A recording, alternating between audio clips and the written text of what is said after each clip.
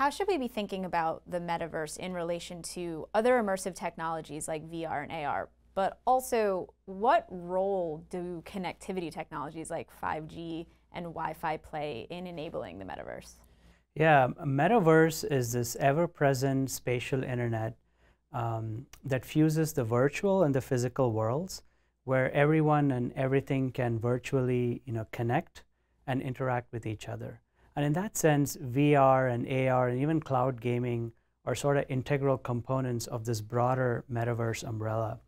And you asked about 5G and Wi-Fi. Indeed, both are core technologies to make the metaverse work. Wi-Fi is great for connecting the AR glasses to the phone via Wi-Fi 6.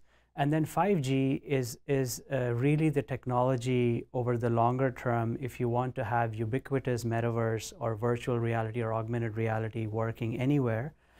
Then 5G enables a direct connection between the AR or VR glasses all the way to the cloud edge server. And 5G continues to make a lot of improvements in lower power, lower latency, and also improving the system capacity with each passing generation. And all that is going to contribute to making wide-scale deployment of XR. And you mentioned cloud gaming in passing there a little bit. So what lessons can we kind of take away or learn from cloud gaming as an architecture as we enable the metaverse moving forward? Yeah, the architecture to enable cloud gaming is highly leverageable for the metaverse. For example, the whole concept of split rendering, wherein the whole processing is sort of divided between on-device as well as high-performance servers in the cloud, is going to be highly leverageable. Concepts such as requiring a low latency, high performance, high capacity 5G connection between the cloud and the edge is also highly leverageable for the broader metaverse. And concepts like motion to render to photon or controller to render to photon, wherein the whole goal is to keep this controller to render to photon latencies as low as possible, and leveraging technologies like 5G to make that happen is going to be key. And what are some of the things that Qualcomm is doing to enable the metaverse?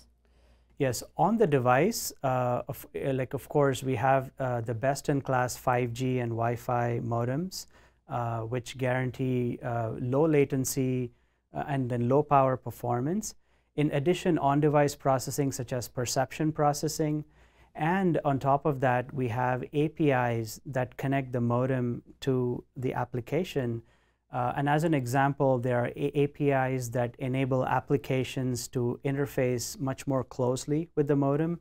For example, to take care of the dynamically changing 5G RF environments and then radio conditions, enabling applications to dynamically adapt to that and to give a very seamless end user experience. So all these are going to be very key things to enable the metaverse, and Qualcomm is playing a very significant role. Great. Thanks for taking the time to tell me more about the metaverse and what Qualcomm is doing to help it along. Well, thank you for having me. Thank you.